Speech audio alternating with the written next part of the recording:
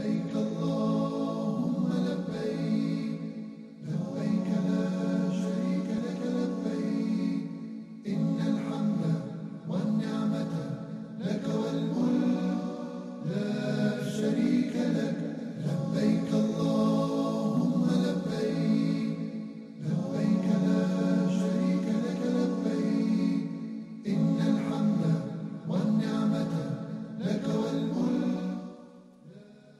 Assalamu alaikum and welcome to Hajj Day Today. This is another live edition. We're continuing to cover the Hajj pilgrimage in Saudi Arabia.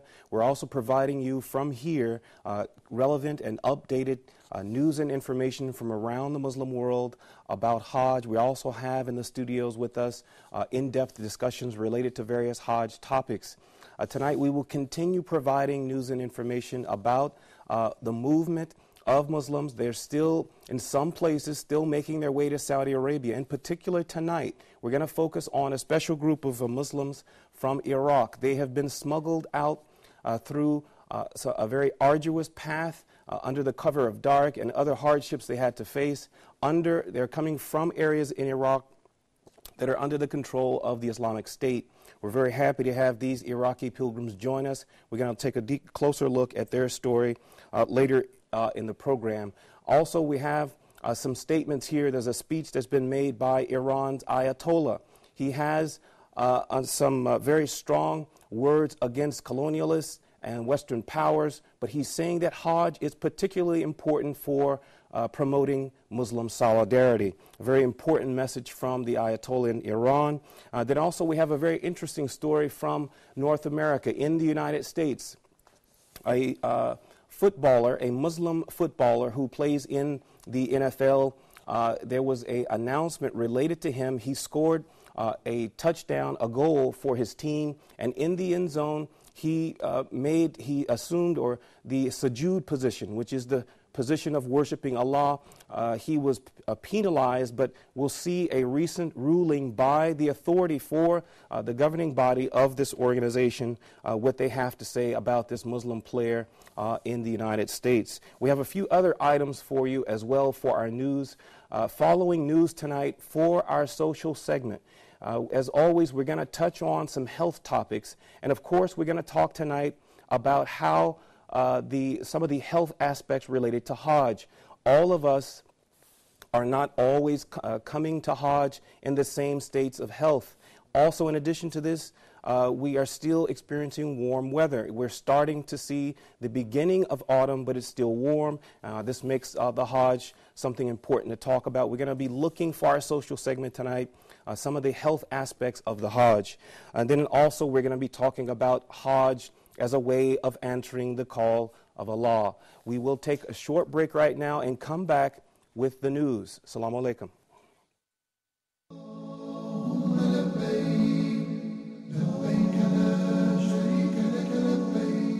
لبيك اللهم لبيك لبيك اللهم لبيك لبيك لا شريك لك لبيك لا شريك لك إن الحمد والنعمة لك. Imagine that the Anbiya, they were the most beloved to Allah subhanahu wa ta'ala, and they had the hardest lives. He assumed that he had some kind of superiority and he was a better, more chosen, better person because he had this wealth. And then you look at all the other people who had wealth, and some of them were the worst people. You had Fir'aun and Qarun. Reviving your niyyah time and again, that you're doing insincerely for the sake of Allah subhanahu wa ta'ala. Most of the youth, they think, oh, I'm going to pray when I'm old, it's okay, now I'll have fun in my life. Later on I'll work, I'll go on my bed, I'll pray 5 times a day. And all these things, they think that's later on in their life, and they don't know when they will die. Amira, who's your role model? Khadija radiallahu anha. And why? Because she was Prophet Muhammad sallallahu alayhi wasallam's wife, and she was the first lady to believe in Islam. لبيك لا شريك لك لبيك لا شريك لك إن الحمد والنعمة لك والملك لا شريك لك لبيك اللهم لبيك. Huda TV's social media sites are the best way to contact us from anywhere around the world. Stay connected with Huda TV's latest news and programs through Facebook, Twitter, Google+, YouTube, Skype, and Instagram. It's fast and easy. Stay up to date with your favorite shows and scholars today. Huda TV, a light in every home. لبيك اللهم لبيك لبيك اللهم لبيك لبيك لا شريك لك لبيك لا شريك لك إن الحمد والنعمة لك. Why is Hajj so important?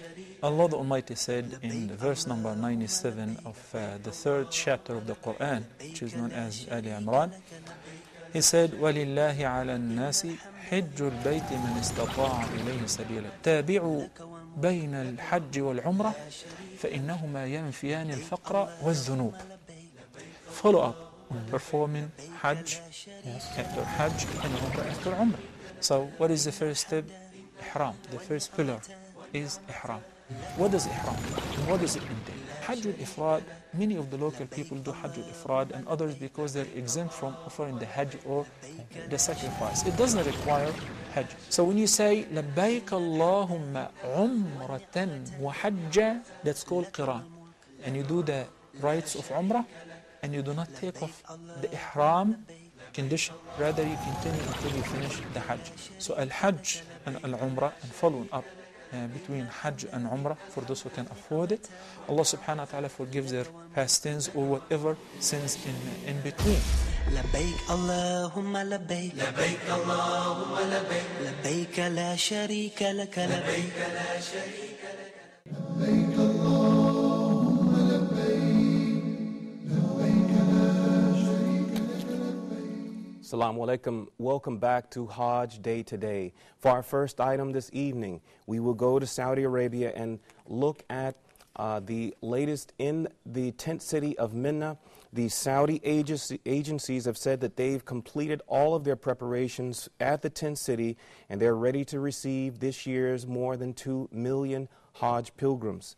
Also, the missions from the various countries that are serving their fellow countrymen for the Hajj, they have finalized all of the training in preparation for serving the Hajjs, and there are, again, just as much as the Saudi agencies are ready, these Hajj agencies are also, mission agencies are also ready. On Wednesday, after the nighttime Aisha prayer, pilgrims who are staying in and around Mecca, they started migrating into the Mina Valley.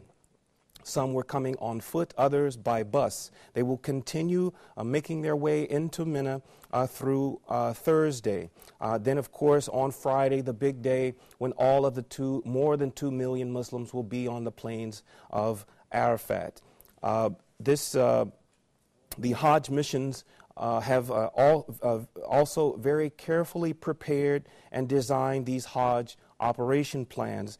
They're designed to make the movement of their pilgrims very smoothly without any hiccups or disturbances. Inshallah, they can complete their Hajj with the support that they're getting. There's lots of support by the government and by the country's Hajj missions. We will take a closer look at one particular mission. This is the Pakistani mission. The consulate in Jeddah, they announced that they have completed the training course that it had conducted for its members of the Pakistani Hajj Volunteers Group. This, again, is one of the particular Hajj missions by, again, Pakistan. They did this in partnership with the World Assembly of Muslim Youth. The main coordinator for the Pakistani group, Professor Wassam Bukhari, he described the group saying that it is comprised entirely of volunteers who have come from a variety of professions and backgrounds. He said that the 3,000 volunteers, they came together for the sole purpose of helping Hajjis during the pilgrimage. Mohammed Nawaz, the group's senior founding member, he said that the group volunteers will also help of course, other Hajjis from other nationalities. One of the reasons that there, if you could, I'm sure we can imagine, there are certain language barriers, and so this is why it's important, why many countries send their own Hajj missions to help support the country the people coming from their countries, as well as some cultural barriers that may be in place. And again, all of this is to help make the Hajj more easy and comfortable for the pilgrims. For our next story, we will go to Iraq. This is a very special story. The head of Iraq's Hajj delegation, as well as the Iraqi Undersecretary for Hajj, they have confirmed that they've successfully smuggled out 8,000 Iraqis that were living under the control, in areas that are under the control of the Islamic State, so that they can come to Saudi Arabia to perform the Hajj. Iraqi Hajj officials, they said that the pilgrims were actually putting their lives on the line by escaping to perform the Hajj. Officials, they also said that the pilgrims had to move under the cover of darkness, through the Euphrates River, through remote areas, to secret rendezvous locations to meet military planes that airlifted them safely out of the country. An important part of their success in this operation was the support of the Kurdish authorities. While the former Prime Minister Nouri al-Maliki was in power, the Sunni population in Iraq, in Mosul, they were banned from performing Hajj for a period of time. This year, there are nearly 27,000 Iraqi pilgrims performing Hajj this year. So again, this is a very, very special story. We're glad to see these brothers and sisters making it. Again, the number 27,000 Iraqis from performing Hajj this year. There's another group of a very small group of students from the island nation of Maldives. This is about 600 kilometers off the coast of India. They were detained by the Saudi police. Eventually, they were rejected from entering Mecca. This is a small group of students. They were traveling to Mecca, they said, to assist their fellow countrymen who were there to perform the Hajj. This year, we saw about 1,000 Maldavians going to Saudi Arabia for Hajj. This group of 10 students, they arrived in Mecca on Tuesday, and they were detained again by the Saudi police at a checkpoint and sent back to Medina. The head of the Maldavian Hajj mission in Mecca said that the students, quote, had the documents to enter Mecca, but the police at the checkpoint said that the documents were counterfeit. The student told the Saudi authorities that they paid $400 to receive the permits for Hajj to an agent in Medina. The students had also taken the capital to Riyadh and released. They were released at about just before 5 a.m. on Wednesday. Now, this is not especially unique because they were turned away. We've seen the Saudi authorities turn away many thousands. In fact, last week we saw the number was nearly 100,000 people had been turned back and not permitted to enter for Hajj. There's nothing special in that regard, but what this shows is that even in Saudi Arabia, in Medina, there's an effort to swindle people out of their money for this very sacred right that we have. And also it shows the vigilance of the Saudi authorities to stop the illegal actions of those who are seeking to exploit very honest, God-fearing Muslims who want to participate or, in their case, support those who are performing Hajj. We'll go to the statement or the speech that was made by the Ayatollah in Iran for our next story. He was at a meeting with some of Iran's Hajj officials. They were discussing Muslim unity. The Ayatollah, he said today, quote, one of the most important methods that the enemies of the Islamic Ummah, the Muslim world, use is creating discord. He said that the enemies of Islam, they create discord. If someone accepts, he said, that the Islamic movement and the Islamic awakening threatens the interests of the great powers, they can naturally understand that these great powers focus on all of their efforts to create discord among Muslims, keeping them busy with trivial things, pitting them against one another, he said, and preventing them from thinking. He continued talking about these great powers, a very vague term. He said that they provoke the elements of discord between Islamic denominations. He's referring to Shia and Sunni, and that this is what the hands of the colonialists are doing at the present time. Unfortunately, he said, some of the people that are being used by them are Muslims on both sides, Sunni and Shiites. During the Hajj pilgrimage, he said, you should do your best to decrease the lack of understanding among one another and see through all these fake grudges, quote unquote.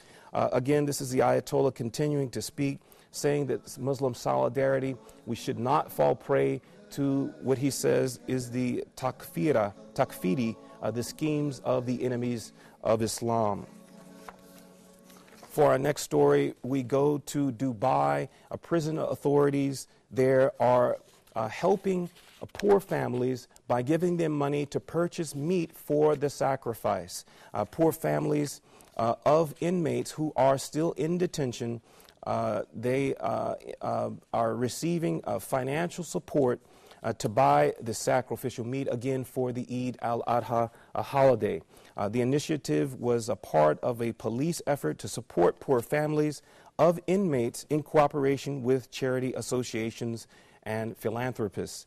The inmates' families were welcomed by the acting director of the corrections facility and gave them Eid greetings and as well as the assistance to buy the sacrificial animals to participate in this very important festival. So we're glad to see this act of charity, and this is not the only one. We've been seeing many types of forms of charity. The next story is yet another form of charity in the Emirates. We'll stay in the Emirates for our next story. Some of the rulers in the Emirates have released groups of prisoners so that they can go home and join their families for the Eid holiday. Ajman, he's one of the rulers. He released nearly 70 prisoners, that's 68 prisoners, from the punitive centers that they were being held at. Also, Sheikh Hamid bin Rashid al-Nuami, he's a Supreme Council member. He ordered these 68 prisoners to be released for what he said was their good behavior, again, so that they can be home with their families for the Eid holiday. They were pardoned, and he said that this demonstrates the kindness of the rulers in the Emirates. This is a very similar thing that we saw during the other Eid, the second official Islamic holiday, Eid al-Fitr, where a very similar thing. There were lots of prisoners being released so that they can celebrate with their families. For our next story, we go to the United States. There's a group of Muslims at one of the universities there. They have an Eid al-Adha event that they have launched on their campus. This is in the U.S. state of Pennsylvania. This is the Penn Muslim Student Association. They want to celebrate the Eid by inviting members from not only the Muslim community but the wider non-Muslim part of the society. In the United States, there are between 3 to 6 million Muslims who celebrate the Eid holiday every year. So we're very glad to see this young group of Muslims in Pennsylvania. This is the University of Pennsylvania, one of the more prestigious universities in the United States, celebrating Eid in a public forum so that they can help, is a form of dawah actually, help other non-Muslims learn about Islam and give a venue for Muslims to celebrate in solidarity. For our last story this evening, for our news, we stay in the United States and look at a recent announcement made by the league that governs the American football. It's the NFL. They said on Tuesday that this footballer, Hussein Abdullah, he should not have been penalized in the game for what he was called unsportsmanlike conduct when he formed the sujood position on his knees after scoring a goal for his team. The rule books for the league say that it prohibits players from celebrating while on the ground. The officiating mechanic or the referee at the game in this situation should not have flagged the player who, because he went to the ground. The rules allow the religious expression in these situations. The official there, in other words, gave him a ruling that was not valid according to the officials at the NFL.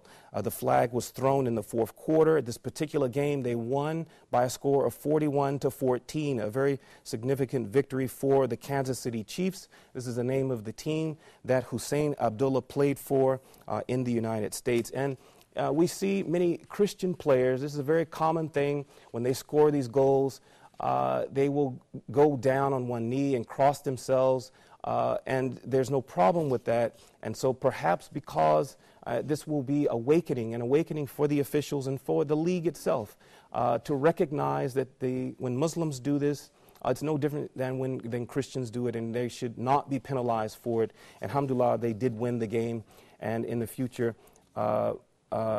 also this brother, he took off a year prior to this, just for the purpose of performing the Hajj. Obviously, it wasn't this year. The report doesn't say if it was last year, but recently, in recent years, he took an entire year off. This is no small thing. It's big to take a year off of your professional career, and he did this solely for the purpose of performing Hajj. Alhamdulillah, we appreciate his leadership and hope that the league can change in the direction that favors the Muslim players. Thank you so much for tuning in to the news segment of the program. We will continue Hajj Day today. Brother Osama El-Shami, he is here to host the social segment tonight. The focus is answering the call of Allah.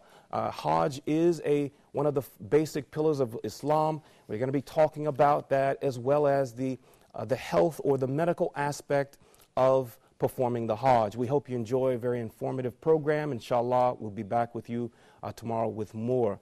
Assalamu alaikum wa rahmatullahi wa barakatuh.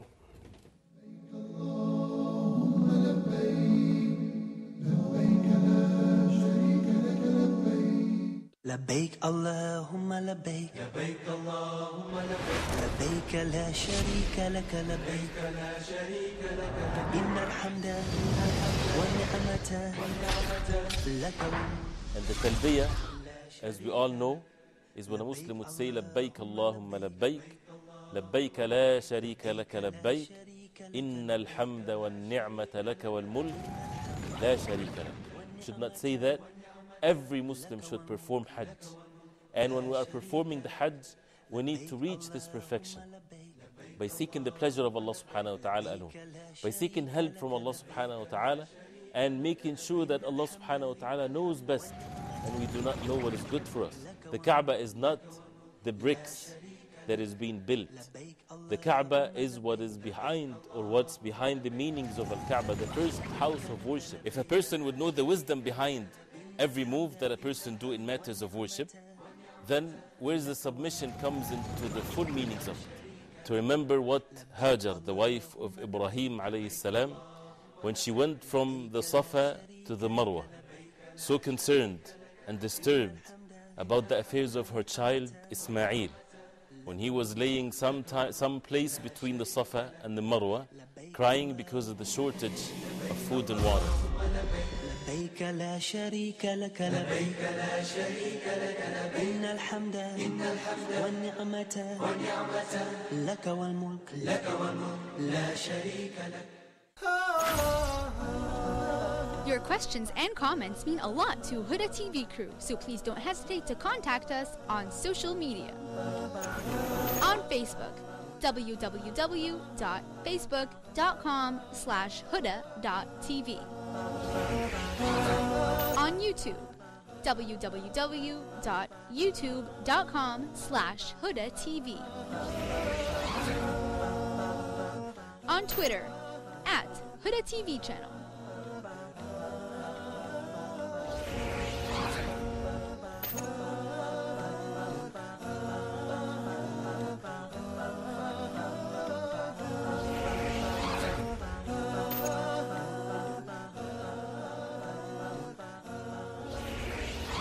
And on our official website, www.hudatv.com. www.huda.tv. You can watch Huda TV on the Nilesat on the following parameters. Frequency 11747. Huda TV is also now available for broadcast on the Galaxy 19 satellite in the United States of America on the following parameters. Satellite Galaxy 19, frequency 12184.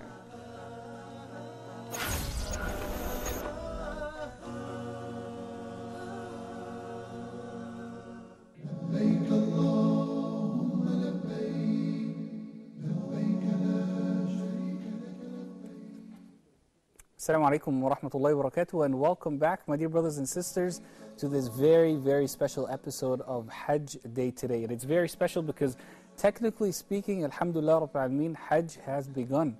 And our brothers and sisters have made their way to Mina. Tomorrow, of course, is the very big day, because everyone will be going to Arafah, inshaAllah, and inshaAllah we will be bringing you that live right here on Huda TV throughout the entire day. We'll be with you live for more than 12, maybe 15 hours tomorrow, inshaAllah, as we bring you live coverage from Arafat, inshaAllah, on this beautiful day of Arafah tomorrow. Now, as we think of Hajj, my dear brothers and sisters, something has to come to our mind. Something so special about why we're doing what we're doing. Why are all of these people, mashallah, walking these long distances and getting in crowded situations and spending all this money and making all this effort and leaving their businesses behind and every other thing that you can imagine? Why are they doing all of this if it is not for a special cause? For the sake of Allah subhanahu wa ta'ala. Really, in order for them to follow the orders of Allah subhanahu wa ta'ala and the commands of Allah subhanahu wa ta'ala. We perform Hajj, my dear brothers and sisters, because Allah subhanahu wa ta'ala commanded us to do so. He ordered us to perform Hajj. So tonight, inshallah, my dear brothers and sisters, we're going to be talking about this very, very special subject of how we can answer the call of Allah subhanahu wa ta'ala, not only in Hajj, but in life in general. And I'm really honored to be joined here in the studio by Brother Yusuf Salhin. Assalamu alaikum wa rahmatullahi. Thank you so much for being with us here this evening. And it's always a pleasure to have you with us, inshallah. It's always mine. Jazakallah khairan. When we think about answering a call, right? We all get calls on our phones on a daily basis. And we either want to answer these calls or we don't. Sometimes we act like we're not hearing the phone. Are we doing that similarly when it comes, of course, وَلِلَّهِ الْمَثُلُ الْأَعْلَى, to Allah subhanahu wa ta'ala belongs the highest of examples. When Allah subhanahu wa ta'ala calls us to do something, are we sometimes following that command and other times we're not? Yes, unfortunately, sometimes we don't follow, we don't answer the commands. But let me start with the ayah when Allah subhanahu wa ta'ala says in the Holy Quran, يَا أَيُّهَا الَّذِينَ آمَنُوا اسْتَجِيبُوا لِلَّهِ وَلِلرَّسُولِ إِذَا دَعَاكُمْ لِمَا يُحْيِيكُمْ. O you who believe, answer the call of Allah and His Prophet when they ask you or they call you for what makes you alive. So there's always a call. There's always a call from Allah subhanahu wa ta'ala for all Muslims and believers at all times. It's not even in Hajj only. We have it. This call is in Quran for 90 times. Ya ayyuha alladhina amanu, O you who believe. It's 90 times in Quran. It's 5 times a day of adhan every day. This is the call of Allah, and it's in dozens of examples within the prophetic sunnah. As Allah subhanahu wa ta'ala says, I descend on the last third of every night, saying, O you who pray, there's anyone who prays and want me to answer their prayer? Is there anyone who's asking or seeking forgiveness so I forgive them? It's always in every walk of life we find the call of Allah subhanahu wa ta'ala to live our life and submit ourselves to Allah subhanahu wa ta'ala fully. Jazakallah khair. Barakallah feek. Now, of course, the next question that comes to someone's mind is, how do I do that? How do I know that I'm a person who answers the call of Allah subhanahu wa ta'ala? That's a good question. It's not only about answering or submitting our will to Allah subhanahu wa ta'ala. We can measure our iman, whether it's weak or strong, through the quick of the response. So I can see if I really have a quick response to calls of Allah subhanahu wa ta'ala, to the prayers, to Hajj. Because for many, if we're speaking now about Hajj, and I'm very touched, my heart is beating for the Arafah and even for the background. It is not only Muslims who sometimes not very interested in Hajj. They might be interested about traveling abroad, studying abroad, going for tourism and sightseeing and stuff. But when it comes to Hajj, sometimes we're a little bit lazy. But alhamdulillah, when we see those millions of Muslims answering the call of Allah, we know that there is a hope that this quick answer, this quick response would reflect on their actual life when they get back from Hajj, to have quick responses also into the rest of their lives. I really like the point that you said about, subhanAllah, being quick to respond to Allah subhanahu wa ta'ala, to His call. Because it's kind of like going back to the phone situation, if you're waiting for someone to call you, you'll answer it right away. You might even find yourself automatically answering it. Yeah, sure. But if you just keep waiting and waiting, maybe you're procrastinating and delaying, and then who knows, maybe eventually you'll miss out on the call. Yes, it happens many times when somebody's waiting for a close friend or a lover. It's in our language, is very youth language, and I answer all of a sudden just before the phone rings, and they tell me, "Are you sitting on the button of the cell phone or what?" Yeah. So that's what happened. It's even calling Allah subhanahu wa ta'ala. It's not only a call from Allah to us. We have to call Allah subhanahu wa ta'ala. We have the ayah and the verse from the Quran, وَإِذَا سَأَلَكَ عِبَادِي عَنِّي فَإِنِّي قَرِيبٌ.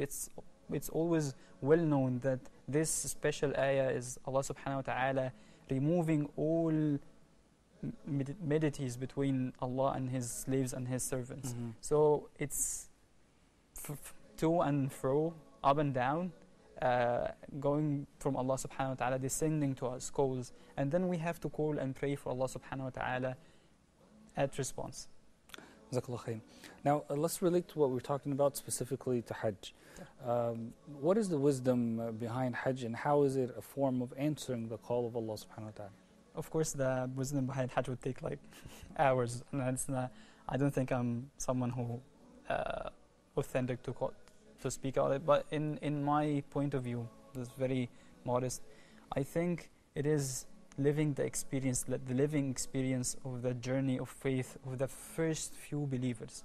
We have Ibrahim alayhi salam his story involved in Hajj, Hajar alayhi salam, Ismail alayhi salam, and then it comes Prophet Muhammad sallallahu alayhi wasallam performing and acting for us these very, very steps of the believers who started believing in Allah subhanahu wa ta'ala, like Ibrahim, the father of prophets.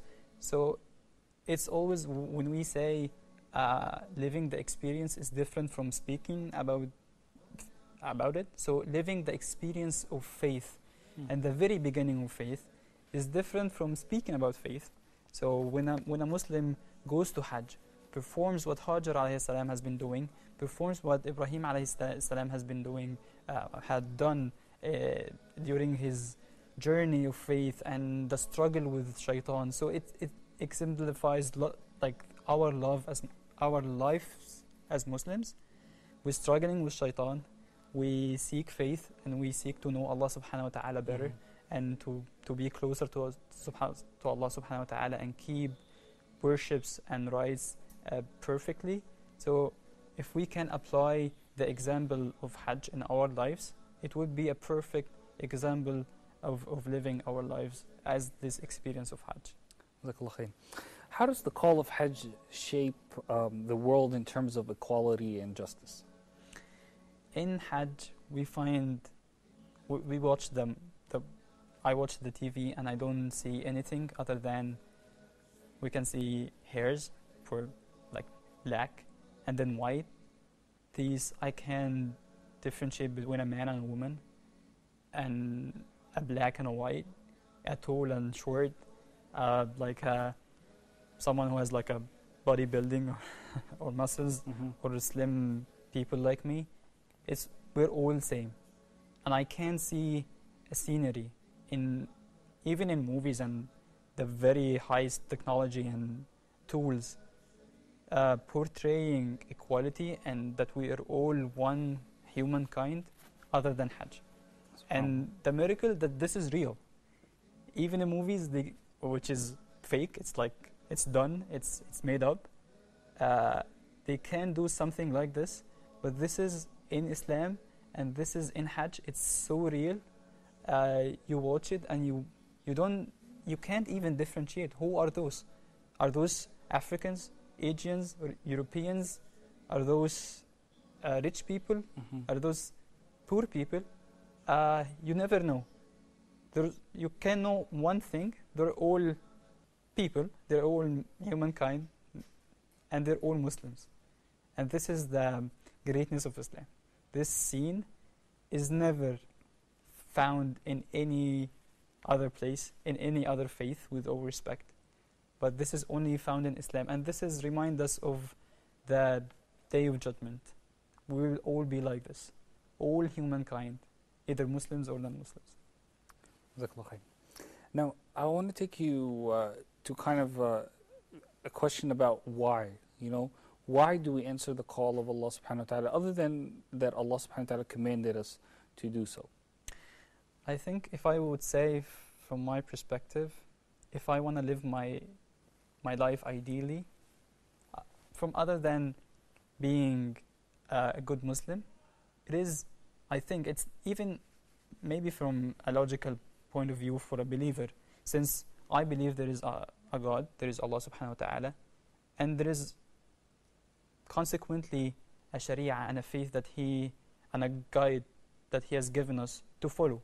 So if I want to live my life perfectly, and I have an ideal life, and this consequently would give me a hint for the afterlife, this is the way. The way is to answer this guide, is to follow the guide and the call of Allah subhanahu wa ta'ala. And I think this is the easiest way to live a happy life in the worldly life and in the afterlife. Jazakallah khair. Obviously, on this way to answering the call of Allah subhanahu wa ta'ala, Muslims may face some obstacles. It's not always an easy path.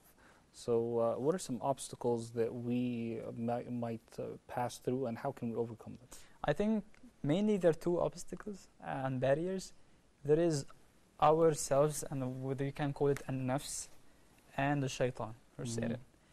They're the two main obstacles. And I think if we watch Ramadan, for instance, we know that the marad al-shayateen are like tied, they're not allowed, but we still can find Muslims sin. I myself may be doing this. So why? Because this is the other obstacle, which is an-nafs. We have three types of an-nafs. The nafs that's calling the Muslim to do good, because he has been raising his nafs to be obedient to Allah subhanahu wa ta'ala.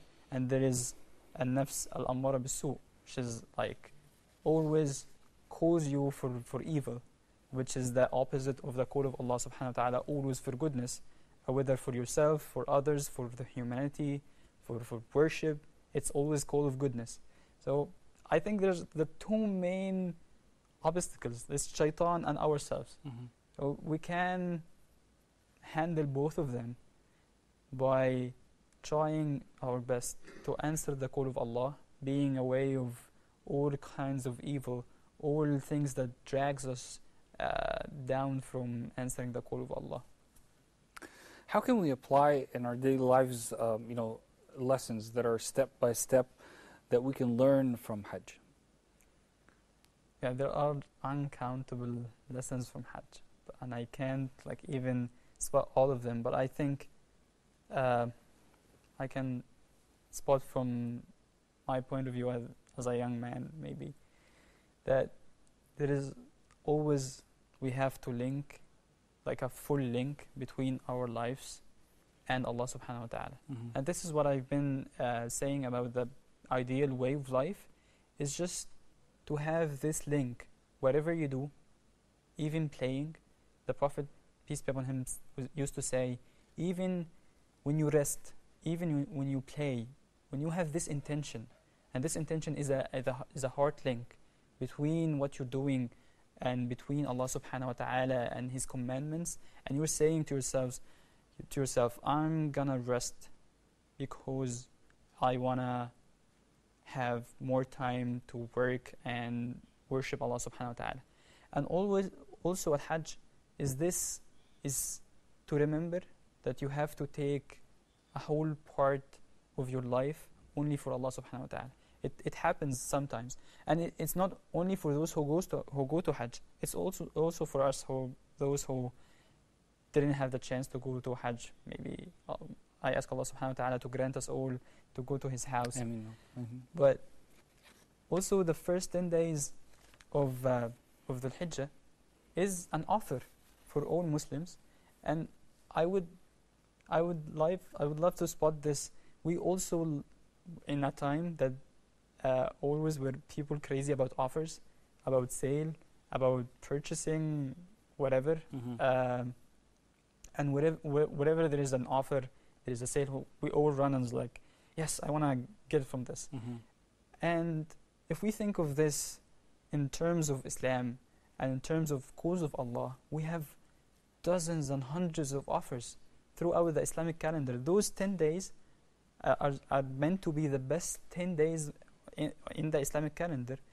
Inshallah, tomorrow is meant to be the best day that the sun rises on the Islamic calendar. We have Ramadan. We have Allah subhanahu wa ta'ala saying that I descend every night for those who ask for forgiveness. We have the call of repentance that is continuous throughout the Muslim life, from the time he's born to the time of death. It's always open. Whenever you want to repent, there's no specific time for repentance. Whenever you want to repent and you're alive, it's open. So these offers are always open for Muslims. The offers of fasting, the offers of praying, the offers, all kinds and acts of worship. There are dozens of offers, and Allah subhanahu wa ta'ala gives us a beauty and more merits and hasanat of doing such things. And there's always, we can find the Prophet sallallahu alaihi wasallam saying that, and in Quran, that one hasanah is counted as 10, and it's sometimes multiple to 700. And a hadith saying that if you pray Isha on time and Fajr on time, you are considered praying the whole night. And we find praying Duha prayers as the, like, giving out lots of charity, and it is the charity for Muslims' life. And we find praying 12 rak'ah a day is building a palace on Jannah. There are hundreds of offers. There are hundreds of calls. These offers are actually calls, and it is multiple. It has lots of advantages, and it's not only just pray. No, it's always pray, and you have multiple merits and multiple hasanat. Like, I can't imagine how much we have those beautiful offers and calls from Allah subhanahu wa ta'ala, and then we are sometimes lazy to answer. We might answer shops and malls better. Now, when we think about tomorrow, inshallah, we want to remind our brothers and sisters of the importance of fasting tomorrow and answering the call of Allah subhanahu wa ta'ala tomorrow. What would you say to our brothers and sisters? I would say I am very excited. That's what I want to say, because personally, I ask Allah subhanahu wa ta'ala for forgiveness. As anybody, I sin. I see myself as not the perfect worshipper and servant of Allah subhanahu wa ta'ala. And I'm excited because the Prophet sallallahu alaihi wasallam said that fasting on this day would remove and delete sins for 2 years, a year after and a year before. I can't imagine how much I would appreciate this day. I am trying to prepare myself, whether physically, if I want to fast, and we might eat suhoor inshallah, and intentionally and preparing my schedule for the day. It is in Islam, and I think this is so great and so important, that one day in the Islamic calendar in the whole year is the best day, how should we act on this day? How should we take care of every single moment and second that passes? We don't wanna pass without worship, without dhikr, without ibadah, without reciting Quran, without prayers. And it's also perfect because it's coming on Friday, and this is like all the best things all together on one day. It's Friday, it's the best day on the Islamic calendar, and it forgives Allah subhanahu wa ta'ala on this day. If it's accepted, I ask Allah subhanahu wa ta'ala to accept from all of us. If it's accepted, it wipes the sins of whole 2 years, and I'm very excited for my last year and my next year to be like pure years of my life. And I think I'm excited for not only for myself, but also for my brothers and sisters and all Muslims. Now, tell me about how different is Hajj in terms of being a call than other calls that Allah subhanahu wa ta'ala has commanded us with. What makes Hajj such a special call in itself? Of course, in the very beginning, it's one of the Islamic, like the most important actions in the Islamic faith.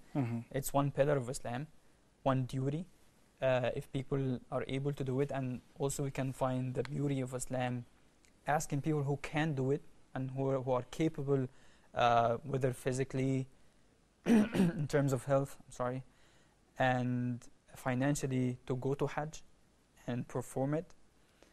And then it comes in the ayah, وَأَذِّن فِي النَّاسِ بِالْحَجِّ يَأْتُوكَ رِجَالًا. It is as some people and some Muslim sheikhs describe it, it is the biggest conference of humanity in the whole world, where all people are saying one call, are answering one call of Allah subhanahu wa ta'ala, saying labbaik Allahumma labbaik.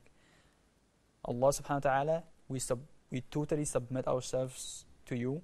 We here on Mecca and on places of Hajj, we're doing nothing other than answering your call. There are people traveling from the whole countries of the whole world, nationwide. All nations, all tribes, all people, all types of people are there to do one thing, to answer the call of Allah. For us, or for other calls, it might be kind of short calls. So you do it and maybe you're sometimes busy after, or just you're not aware of what you're doing. So maybe you pray and you're not really aware of praying. Of course, this is against khushu', but sometimes it happens. But when you go to Hajj, you have nothing in mind. You're not caring about your career, your job. You're off everything in life. You kind of leave everything behind for a little while. Yes. So this is the difference of the call of Hajj and everything else. And this is why I think Allah subhanahu wa ta'ala have promised all those who have performed Hajj and Allah subhanahu wa ta'ala accepted it, so they go back home pure as the day they were born in, without, like, pure from sins, but not pure from hasanat. So they have all the hasanat as they live the whole life, like worshipping Allah subhanahu wa ta'ala, and they pure as the day they were born in. MashaAllah. Inshallah. We ask Allah subhanahu wa ta'ala to give us that opportunity soon, inshallah. I ask Allah subhanahu wa ta'ala to go to Hajj with you. I mean, that would be amazing, wallahi. I was just about to tell you that. Jazakallah khairan. SubhanAllah, when people are at Hajj, every single act that they're doing reflects this idea that they are trying their best to answer the call of Allah subhanahu wa ta'ala. Truly. Tell me about the importance of time when it comes to answering the call of Allah when it comes to Hajj. For example, if you go to Arafah, on another day, just because it's going to be empty. Sorry, that's. Why don't you just go like on the first day of Eid, for example, right? It'll be a whole lot more empty, and there won't be that many people. So, your thoughts about the importance of answering the call of Allah subhanahu wa ta'ala at Hajj, on specific times, like for example tomorrow, of course, at Arafah, and you have to be within, Arafah. A few hours. And at the same time, not answering the call of Allah subhanahu wa ta'ala and other things in our life. True. I want to render and reflect this even before going to Hajj on our daily and our normal lives. Islam teaches us to be people who are on time, like people are like conscientious, on their punctual on their timing. It's not only we can find those teachings in prayers of 5 times, and the best Muslims who are following prayers or following on time. On Hajj, it's always within a specific time. Whether even Sunnah prayers, it's always within a specific time. So when it comes to Hajj, and why this specific timing, and why it is so specified, this is to tell Muslims that when Allah subhanahu wa ta'ala calls you, you have, as we mentioned in the very beginning, to have this quick response. And when it is very obligate and obligatory in one specific time, we find all Muslims like answering the call all together. So it's not haphazardly. The process is not whenever you want to do it. No, it teaches you and it trains you as a human being. When there is a call of Allah, you have to respond in time, if not on time. So when you miss the day of Arafah, we're sorry, you missed Hajj. And also you can find this throughout the rites of Hajj. Rights. When a Muslim misses something from rites of Hajj, they have to make up, or they have to fast. Even sometimes they have to slaughter a sheep. There's some specific like response. If you don't do it on time and you missed something, you have to make up. And these things sometimes are financially, because as human beings, money is maybe the best way to train us. And sometimes for major components of Hajj and major components of any worship, you missed it.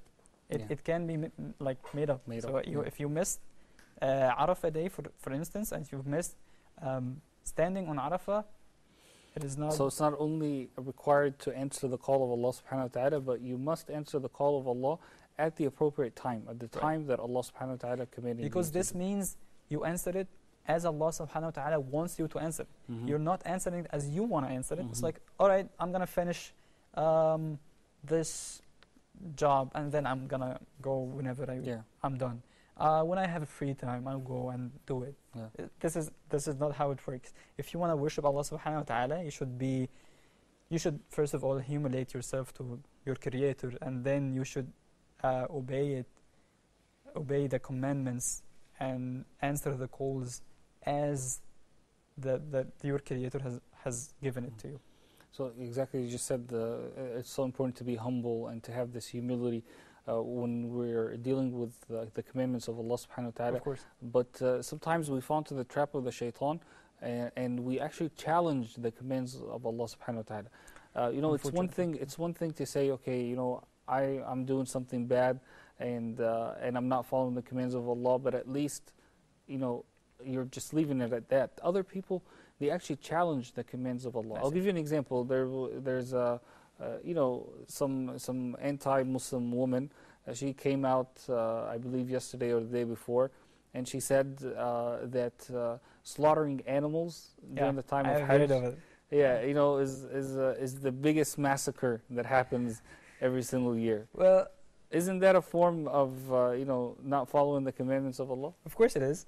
And I'm sorry to say, some people are just they're too attractive, and they're too offending. They're offensive to others and offensive to Islam to the extent that they forgive other massacres. There are lots of other massacres against humanity, not any other thing that happens, and they're not actually spoiling it. So they come to Islam like, oh, this is the biggest massacre that happens every year. And then we as Muslims, we answer the call of Allah, and we find and see the purpose of every living being as Allah subhanahu wa ta'ala have given it the purpose. So if we were guided that sheep, camels, water buffaloes and cows are to be slaughtered and eaten, and this is an Islamic right, I believe those creatures are created for this purpose. And also we would say that Islam has been teaching, the Islamic teachings is always about mercy, even in slaughtering animals. So this is like Muslims, when they slaughter, this is a right that they doing for Allah subhanahu wa ta'ala. And animals from, I think, from Islamic view and from also all Abrahamic faith and even normal faith, they're created to benefit humankind. Everything on the world and on earth are being created to serve humankind. Jazakallah khair. We have just one final minute here in this segment, so if you can please share your final thoughts with our brothers and sisters and your final advice of how to answer the call of Allah. I would say answering the call of Allah subhanahu wa ta'ala and how to do it. I would keep myself with a righteous company. That's very important. This is, I think, one of the best ways to do it. When I'm kind of lazy and I have my friends and company with me, it's like, Yusuf, come on, let's worship, let's do like perform our praise. And it's like, Alhamdulillah, this is a blessing. And also, I want to share the last thought about tomorrow and confirm tomorrow as I ask Allah subhanahu wa ta'ala to accept it from all of us. And I ask all brothers and sisters to have this fasting, and not only the fasting from food and drink, but also the spiritual fasting from all sins. And let's have it as a fresh start for our Muslim spiritual lives. And I ask Allah subhanahu wa ta'ala to have this karma that is happening throughout the Islamic part of the world. I ask Allah subhanahu wa ta'ala on Eid days to have this mercy upon our brothers and sisters throughout all part of the world, within Gaza, Syria, Iraq, Afghanistan, all Islamic and Muslim countries. And let's not forget those people and those Muslims who are not really gonna enjoy Eid as we do. Let's just at least pray for them and ask Allah subhanahu wa ta'ala to grant the Islamic nation and the Ummah the greatness of Islam and the applying of Islam in our lives, which have the Islamic civilization revived. Barakallah feek, Brother Yusuf. So it was a pleasure talking with you. May Allah subhanahu wa ta'ala reward you. Jazakallah khair. My dear brothers and sisters, we are not done here yet tonight. We're going to take a short break. When we come back, inshallah, we'll give you some health tips, as many people, inshallah, will be fasting tomorrow. Hopefully, as many of us as possible, inshallah. We'll be back in just a moment.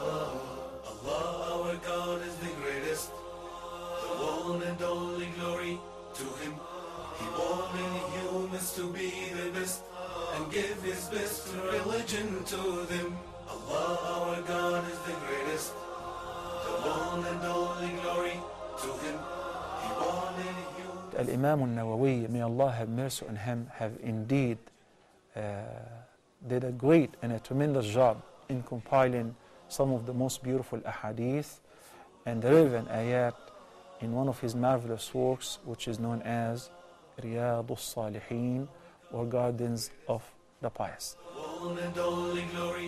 May Allah subhanahu wa ta'ala make us all amongst the dwellers of Gardens of the Pious. Jannat al-Na'im. Allahumma ameen. Give his best religion to them. Rasulullah, Habib Allah. Allah, our God, is the greatest. The one and only glory to him.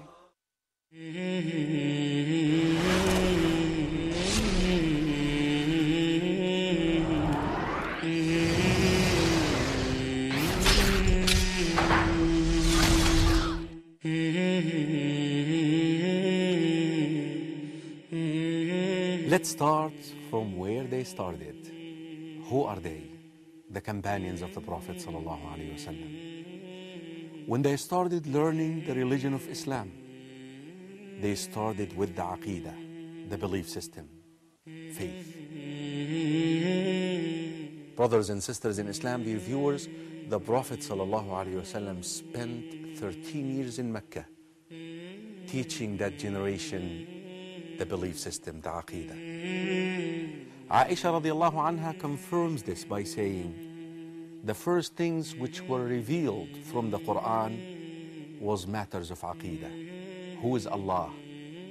Jannah, paradise and hell. Jundub ibn Abdullah al-Bajali, may Allah be pleased with him, said, we learned the belief system, we learned the Iman, we learned the Aqidah, then we learned the Quran, then we learned the Quran. Brothers and sisters in Islam, nowadays, a lot of our cultural practices, a lot of our societal norms are against our belief system.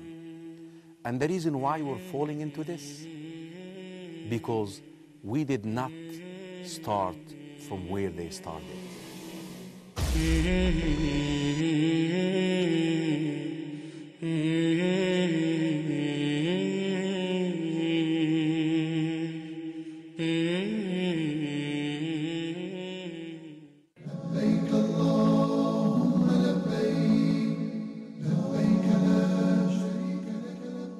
Assalamu alaikum wa rahmatullahi wa barakatuh, my dear brothers and sisters in Islam. Welcome back to the final segment here tonight of our program, Hajj Day Today, a very special episode on the eve of Arafah Day. MashaAllah. Alhamdulillah, I mean, tomorrow is the big day for the Hujjaj and also a very big day for us as we're going to be fasting here, inshaAllah. So we have some great medical advice for you. For both our brothers and sisters who are at Hajj, if they are watching us right now from Mina, or for those of us also who are going to be fasting from their homes, inshaAllah. So I'm really, really honored to be joined here in the studio by Dr. Ahmed Ashalqawi, who is a neurosurgeon. Assalamu alaikum wa rahmatullahi wa barakatuh. Thank you so much, Doctor, for taking the time to be with us and enlighten us. And thank you for your invitation to be with you today. Appreciate it. Now, if we can first address our brothers and sisters at Hajj, and let me begin by asking you, what are some of the most common problems that otherwise healthy people could face during Hajj? Yes. First, I'd like to congratulate all Muslim people all over the world for the Adha feast. My deep wishes for all pilgrims today standing on Arafah, and my deep wishes for them. I wish for them best health and safety tomorrow on standing on Arafah. The common medical health problems which occur during Hajj are categorized into more than one group.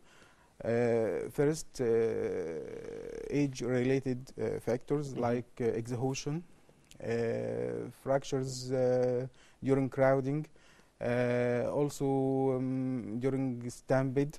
There is another group which is heat-related, like heat strokes. Yes, heat exhaustion, heat strokes, sunburns from prolonged exposure for sun during the day.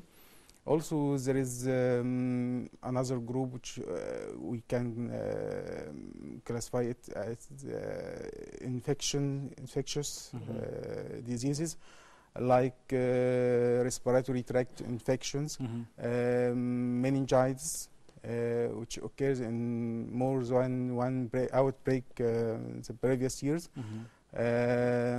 Also, the pilgrims may suffer from cardiovascular problems like angina, chest pain, difficult breathing from under or inadequate ventilation. And many people which have brain insults or brain problems may have flaring up of their conditions during crowding times. But the most common problem which occur for pilgrims during Hajj is due to sun exposure. Great. Inshallah, we're going to actually take all of these things that you just mentioned and go into them a little bit specifically. But I want to begin with the infectious diseases because really that's a very hot topic this year, last year, and almost every year. Yes. Because as you said, there are so many people and they're coming from all different parts of the world. Some people may be carrying some sort of a bacteria or a virus or things like that. You mentioned meningitis, yes. and that is a common word or a common disease that we often hear of, but we may not know too much about it. So if we can begin by definition of what meningitis is, would be appreciated. Yes. Meningitis means inflammation of the meninges. What are the meninges? The meninges are the membranes which cover the brain and protects it against infection, trauma, shocks. Under these meninges, there is watery fluid, which is CSF. This fluid also protects the brain and provide nutrients for the brain. So meningitis means inflammation at this site in the meninges. How can meningitis occur? Meningitis, it is infection caused by microbe. This microbe most often transferred from one person to another through the air, droplet infection, especially during these times. There is a lot of people each year, more than 4 million people in narrow place. So droplet infection or airborne infection is easy to occur. The organism is transmitted from one person to the other through the air, stuck to the mucous membrane or the membrane lining the nose. From it creeps through the bloodstream till it reaches the meninges. Okay. When it reaches the meninges, produces inflammatory response, inflammatory cascade in these membranes. These membranes swells, and the swelling of these membranes is the cause of most symptoms which occur for the patient with meningitis. And that's my next question, actually, is about symptoms. And we have some images, inshallah, my dear brothers and sisters, that we're going to be showing you in just a moment relating to the symptoms of meningitis. What are some of the most common symptoms of meningitis? The patient with meningitis first complain from mild influenza-like symptoms which can pass unnoticed, then followed after a few hours by the full-blown picture of meningitis, which is headache. The patient complains from headache. Are we talking about like a very severe headache or just a regular headache? No, there is a very, very severe headache. Like you can't bear it, right? You cannot deal with the headache. It's a very, very bad headache, right? Yes, described by the patient as the worst headache of my life. I didn't have someone like it before. Associated with stiff neck, the patient cannot flex or move his neck without pain. Nausea, vomiting, fever, because any infection may cause fever in the body for the patient. Also, the patient may deteriorate until he has convulsions and may lose concentration by time. So if any patient has these warning signs or warning symptoms, should also suspect it to have meningitis and should ask for medical care immediately. As a neurosurgeon, how do you diagnose this disease? Diagnosis is first we should clinically suspect the patient from these symptoms. When the patient is suspected to have meningitis, we should confirm our suspicion by medical tests, blood work? by tests like complete blood count, CBC. There is some changes which occur in the CBC from which we can suspect meningitis. CT, it is some sort of imaging. to confirm, to surely diagnose meningitis, we should take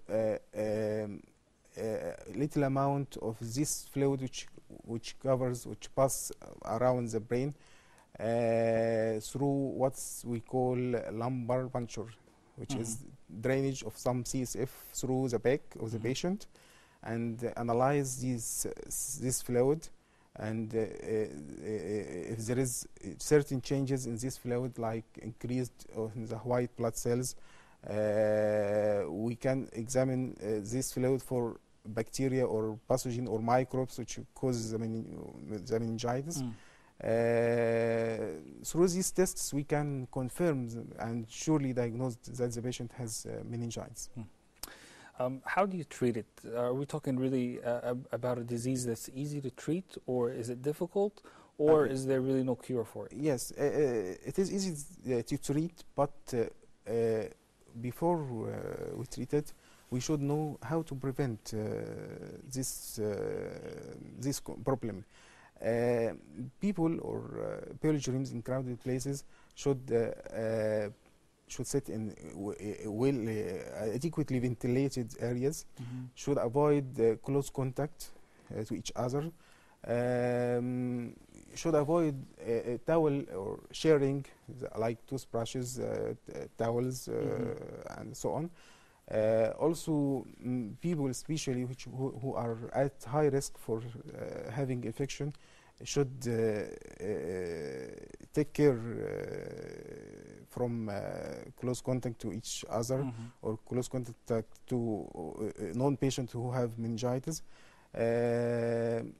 Then treatment include first drugs like antibiotics,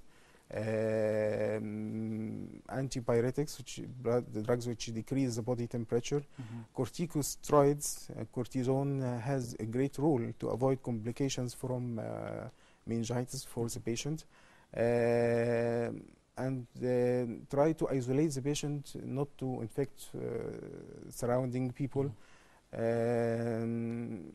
fluids, we should give him IV fluids. All these procedures should be in adequately equipped place like hospital or medical center, which can deal with this medical problem. Approximately how long does it take for this treatment process? Treatment is very easy, especially if the meningitis is caused by virus, not bacteria. Virus in general has a self-limiting is a self-limiting disease. Just supportive measures like IV fluids, antibiotics, and the disease will wear itself out. Yes. Yeah. But in general, most cases take from 3 to 5 days to completely recover and can do their daily work. Jazakallah khairan. We talked about some of the infectious diseases that a person can face at Hajj. Now let's try to talk a little bit about some of the other problems that a person can face. As you said, heat stroke or heat exhaustion is really a big problem, especially at this time of the year. It is still very hot in the Mecca area.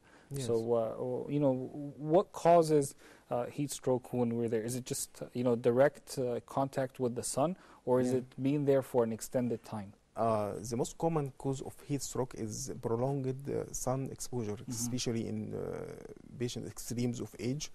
The body tries to control its temperature through one center, important area in the brain called the heat regulatory center. This area decrease body temperature when it rises by sweating, producing sweat. This sweat, when evaporates, it take off the excess heat from the body. Other method of losing temperature is vasodilation of the blood vessels, especially under the skin, to get rid from this temperature. So if the rate of heat production is much more than the release of this heat. Yes, the loss of temperature by the heat regulatory center. It will the body temperature will rises and will produce the symptoms which characterize heat exhaustion and heat stroke. These symptoms, the patient can suffer from headache. The body temperature is high, but before the patient reach the stage of heat stroke, the body produce a lot of sweat to try to keep up, try to cool off the body. Try to cool off. We have some pictures actually of the symptoms that we're going to be shown on the screen in just a moment, inshallah. There they are. If you can, tell us what they are briefly. You should be seeing them, brothers. If we can have them on our screens, there we go. Yeah, If you can just look anywhere around you and check them out. This figure illustrates the most common symptoms which occur in heat stroke. Starting from the head, the patient suffer from headache, lack of concentration, rapid shallow breath. The patient can have difficulty in breathing. The body temperature is more than 38 degrees centigrade. 38 degrees. Yes. And the pulse is full and bounding and rapid. The patient has rapid pulse. He feels his heart beats. It's beating strong. Very fast, yeah. Yes. Also, there may be cramps, especially in the muscles, which exposed to stress by exercise, like calf muscles, abdominal wall muscles. The patient may have dark urine. That means that he is very dehydrated and he's losing water. Yes. Yeah. Excellent. Now, how does this happen all of a sudden, or does it take like minutes, or does it take hours? You know what I mean? Yes. Or does it just happen at one moment? Like, because what we see as regular people is we see a person standing there, the next moment he's down.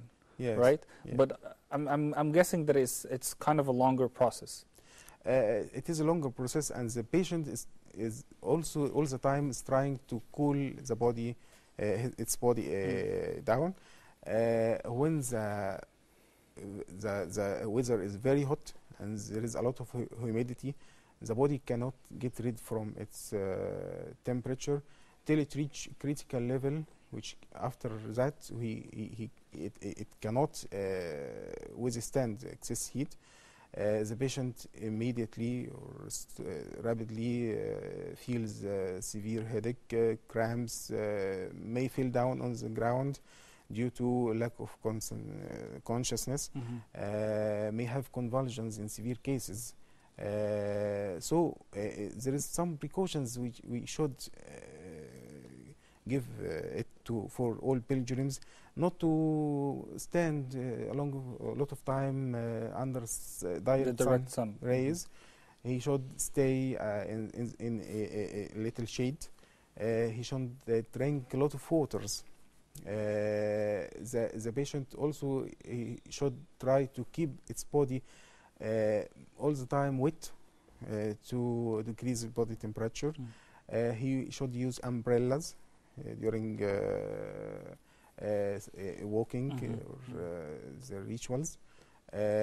He should also patients who are at high risk for having heat stroke should also take care not to stand a lot of time and spend a lot of time in direct sun exposure. And if the patient starts to complain from these symptoms which mentioned before, he should rapidly ask for medical help. He should. Thank you so much. Alhamdulillah, I think we gave some very good advice to our brothers and sisters who are at Hajj, but we only have 1 minute left in the program, and I don't want to leave out those of us who are not at Hajj this year without any advice. So my final question is relating to, Alhamdulillah Rabbil Alameen, many of our Muslim brothers and sisters around the world who are going to be fasting tomorrow, inshaAllah. Of course, those who are not at Hajj. Many of them, face and they suffer from severe headaches. when Yes. they are fasting. Tell us how we can try to limit that or avoid it altogether. People or pilgrims tomorrow should avoid strenuous exercise, avoid much walking, the direct sun exposure. Before fasting, they should drink a lot of water. You mean those of us who are fasting tomorrow here, like not those at Hajj, yes, but those of us who are fasting here, yeah, drinking a lot of water. Okay. Yes, they should drink a lot of water. Keep their body all the time dry and wet. To keep it wet. So in suhoor, we should try our best to drink as much water as we can. Yes, yes. They should avoid crowding, avoid direct heat exposure. Also, they should stay in well-ventilated places to avoid infection or infections. And as you said, it's not just about it's not just about the heat; it's also about the humidity. Yes, those are kind of like two killer factors yes. together. Yes, great. Humidity makes the problems more great because it prevents sweat from evaporation and keeps the temperature inside the body. The body cannot get rid from excess temperature. Speaking of great, I want to thank you so much for all the great advice that you gave us here this evening. Unfortunately, we've run out of time in this short segment, but we've definitely learned a lot from you, Dr. Ahmed. Thank you so much for being with us here tonight. Thank you. Thank you. My dear brothers and sisters, thank you for having been with us here this evening. Inshallah, we will be back with you tomorrow. Tomorrow is the big day for all our brothers and sisters who are going to be on the mountain of Arafat. May Allah subhanahu wa ta'ala accept from them more than 2.5 million Muslims. More than 2.5 million Muslims from every single part of the globe are going to be standing in one place together, asking Allah subhanahu wa ta'ala to forgive them. And we ask Allah subhanahu wa ta'ala to accept from them, inshaAllah. And also tomorrow is a big day for all of us who are not going to be at Hajj, because it's a day of fasting, so that Allah subhanahu wa ta'ala will forgive our sins as well, a year in advance and a year in the past.